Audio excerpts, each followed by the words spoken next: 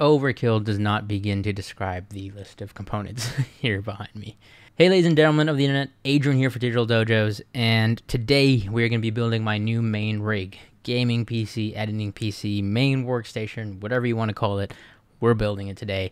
And just to start off this video, yes, these components are entirely overkill, and I'm probably not even going to maximize everything that there is in this build, but that was the sole intent of this build. I honestly did originally walk in to go for a 4090 graphics card and get that upgrade. Ended up walking out with a whole new build, as you do. But at that point, since I was committed, I was basically all in, and I was just going to go with some of the top-of-the-line parts, because something I've been trying to do more, especially in the world of tech, is like buying within reason, like things that will last me longer and have a lot more of a upgrade path, or just kind of room for expansion. So kind of accounting for not necessarily what I only need right now, but potentially down the road, and kind of splurging a little bit for sure. So let's jump right into the components. The star of the show here is the Rog Strix 4090 for sure.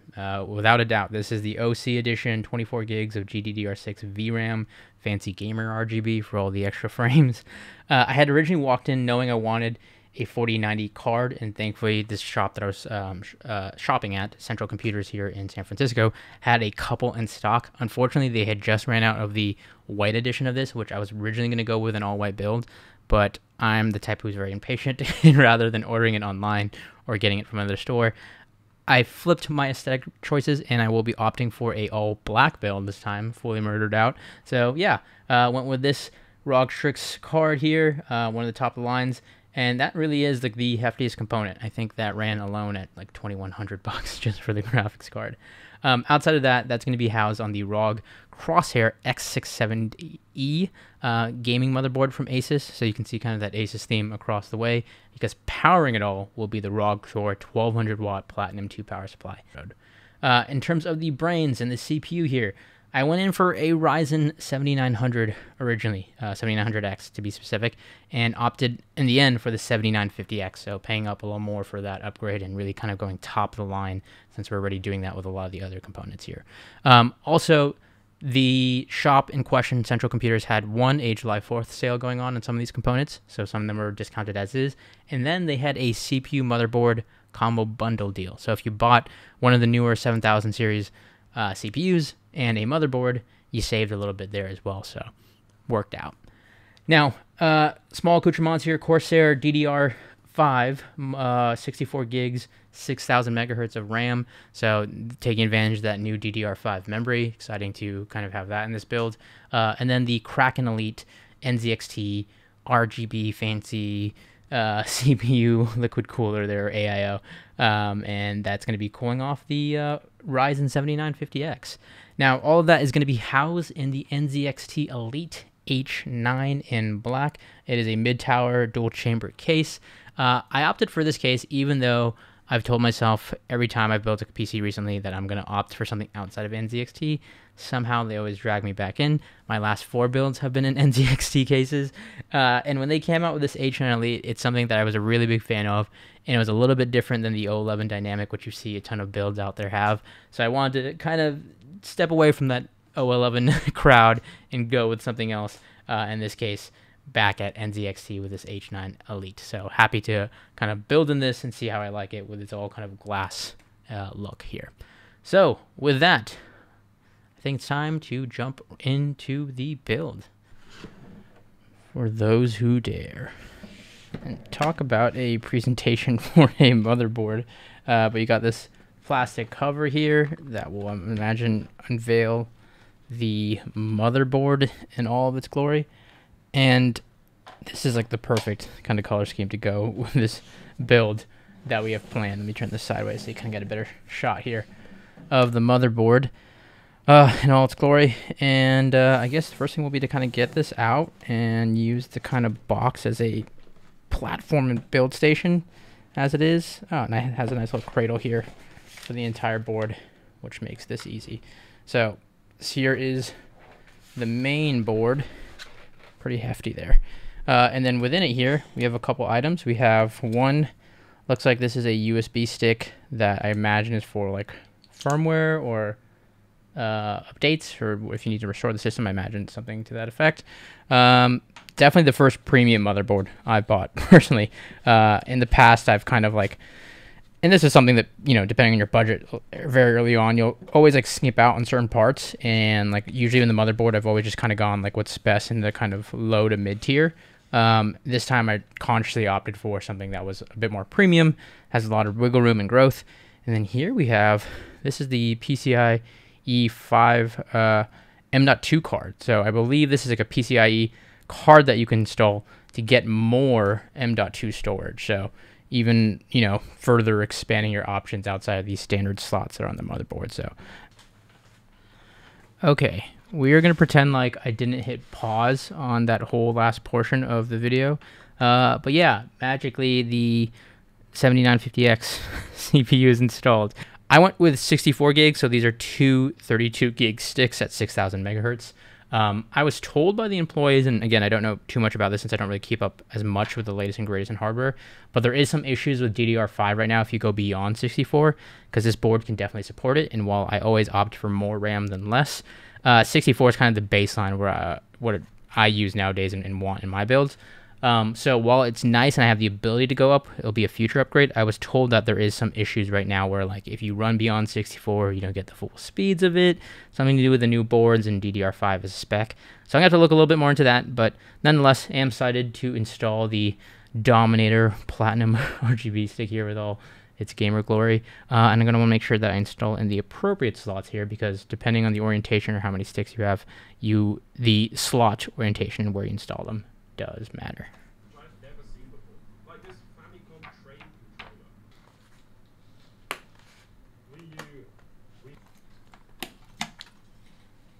Alright, time to get the case out. So transfer the motherboard in there. H9 Elite. This case is the beefy one, that's for sure. Oh, no, yeah, really just lifted. Don't know why that felt harder than it was.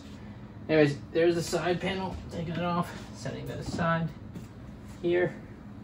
And inside, you have this box, which I'm assuming is just going to include some of the additional accessories and peripherals. It looks like this is the top frame for, oh, nice, like acrylic top frame here. I wonder if that's just so you can swap this out up here. But yeah, so that looks like for, I imagine, the top, if you have a different size AAO. Yeah, sorry, these are 120 millimeter fans, so 3 here, and then the rear fan. And you have a couple other accessories on the back here. We go ahead and flip the case. The opposite side panel on this is all mesh, so it'll allow for better flow there as well. Let's go ahead and take the thumb screw here and pop this out as well. Just lift. You can see the rear of the case. You have the brackets here, cable management, whatnot. And then H9 series, and again, I expect this just to be, yeah, all the additional kind of screws and other bits and bobs. And I think from now I'm gonna just kind of transfer the motherboard in here and start kind of getting the build going. Not gonna lie, with all the lighting kind of going on right now for the shoot, plus it just being kind of summertime and hotter in the city, it's getting hot here is what I'm trying to say in the studio. But I have moved the build up here to the workstation side and gonna kind of prop it up so we can start wiring all of the AAO and all the cables, power supply, and all that fun stuff. Oops. The ASMR fans out there. That one wasn't as satisfying, not gonna lie.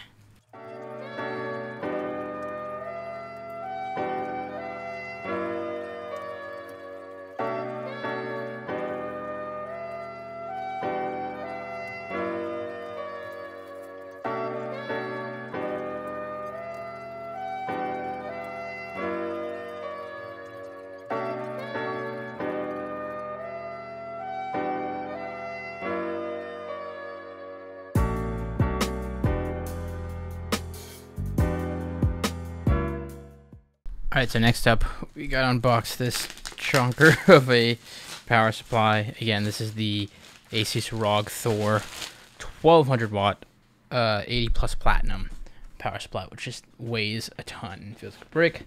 In this case, they have a PSU bracket right here, I believe, and I should be orienting it so I believe the fan goes out to the back rather than blowing directly, obviously, on the motherboard.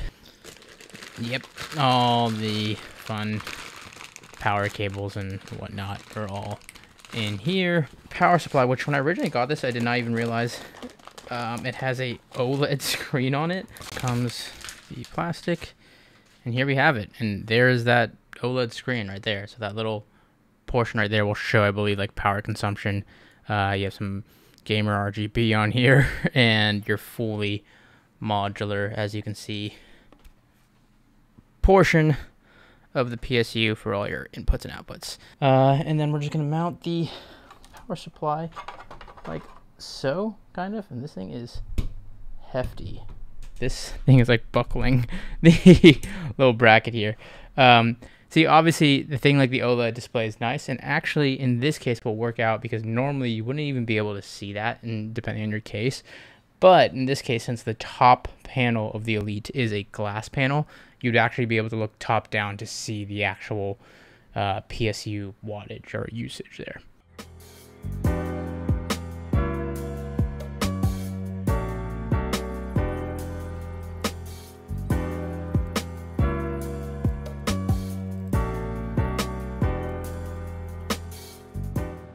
So I'll be honest, one area when it comes to builds that I don't put a lot of time into that I probably should is like cable management, especially these like trays. To me, if it's like out of sight, out of mind, but I'll probably take a couple of zip ties once everything is wired and try to clean it up a bit. I am going to be removing this. This is the H9 Elite, has like a standard old school hard drive. So if you have like standard drives, you can mount them in here.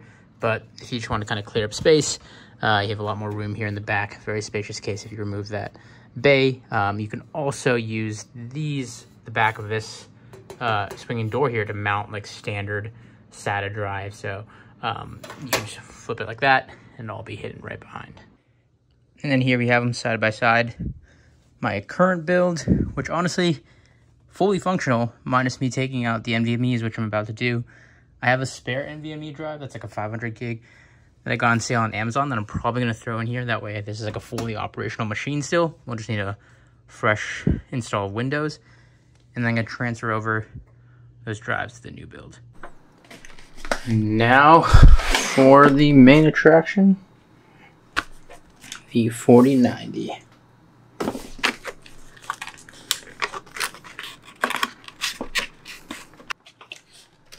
And here you have it. Again, this thing is massive. Has that kind of red, blue, and black theme going for it in this case. Additionally, got all the additional cables under here, I imagine. It feels like a Republic of Gamers trading card.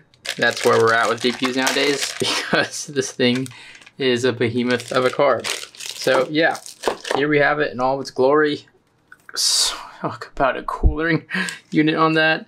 Here's the bottom of the card here. You have a display port, 4 display ports to be exact. And in this case, you're getting the extra HDMI port as well. So 5 ports there on the back side. So that behemoth of a card is in. However, I definitely either want to go with a vertical mount down the road, or like get a proper anti-sag bracket. It came with this like screwdriver slash anti-sag, but as you can see, clearance wise, no way that's helping at all. So I want to get like a proper anti-sag bracket for this behemoth of a card. So hear me out. This is jank, but the PCIe slot is supporting that back weight, at least for right now, pretty well. Okay, I'm not gonna lie. Wiring all of that took a minute, and even then I still think that there's probably some loose cable fan that's probably not gonna work, because I'm not 100% sure I got everything properly connected, but I guess we're gonna find out here in just a second. Alright, PSU's on. Only one way to figure out how everything went.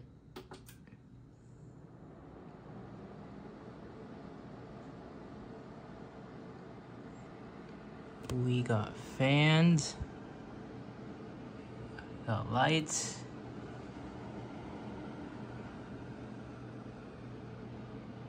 Everything seems to be spinning and lit, which is a good sign.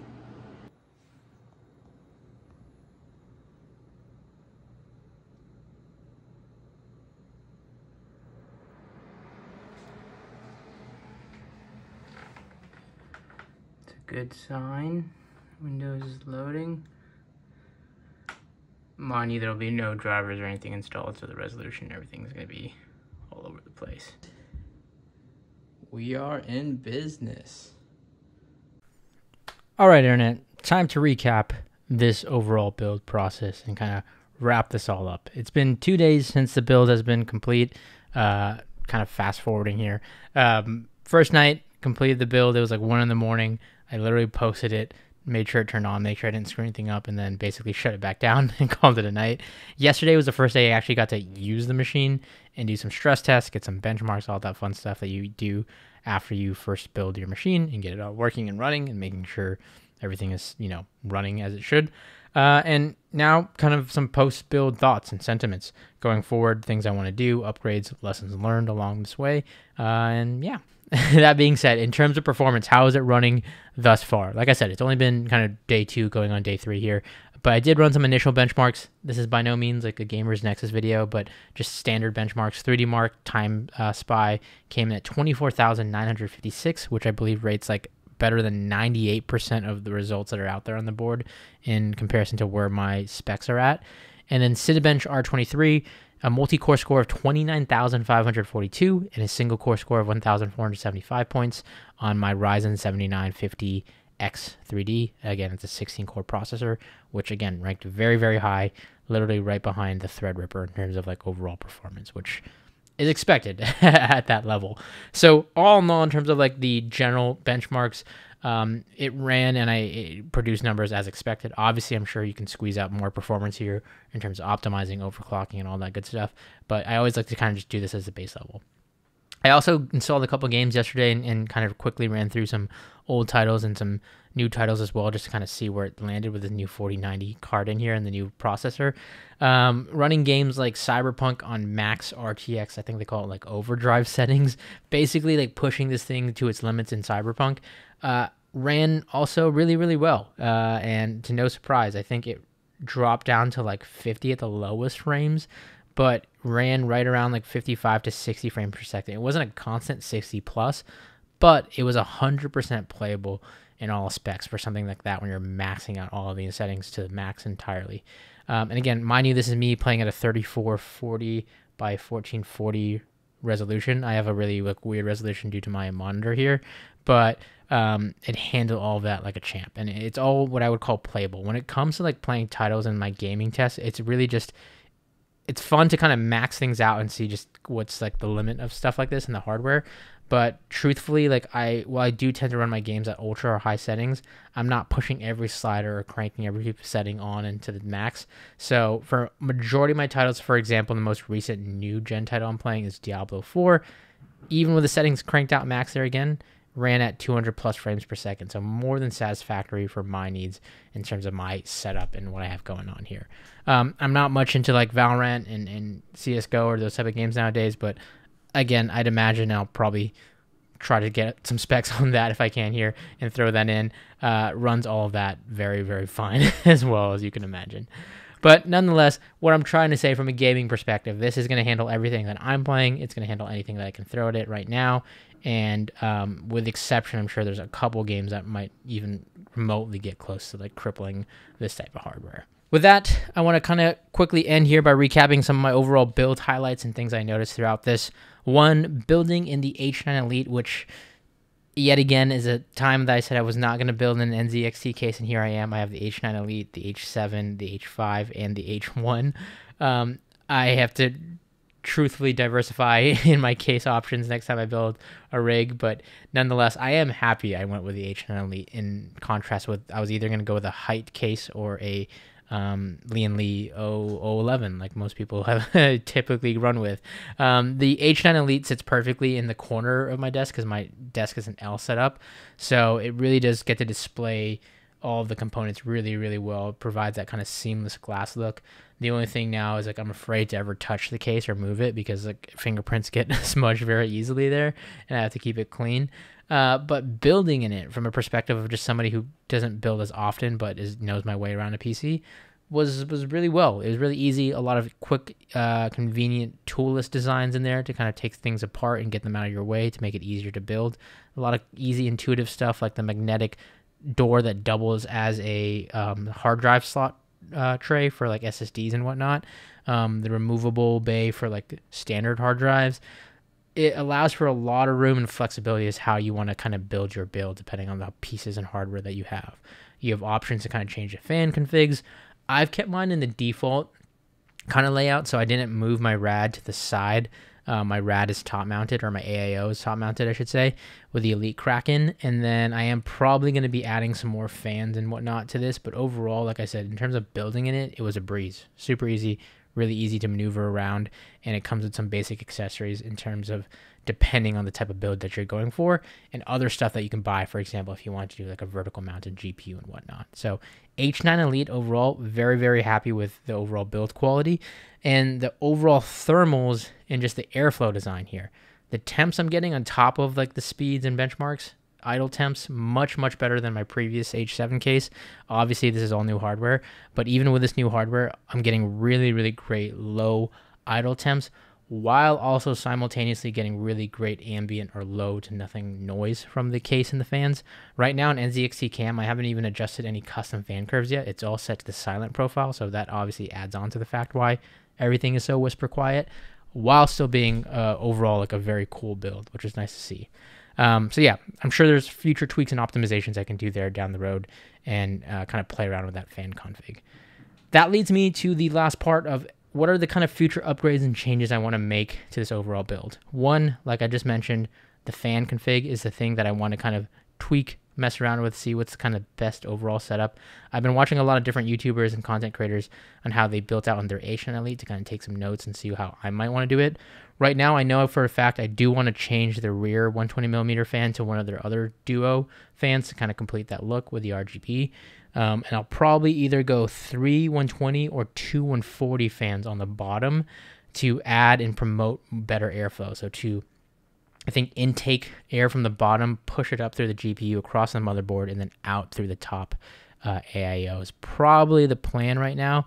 I might experiment to see if side mounting the AIO and then putting the 3 fans on the top is a better overall look and feel.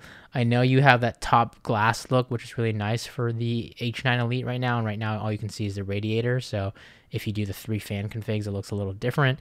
Push-pull configs, there's a couple different options there that I can experiment. So I want to see what we have room to do and see what that affects thermal-wise and config overall. But right now, as a stock setup, I can't complain.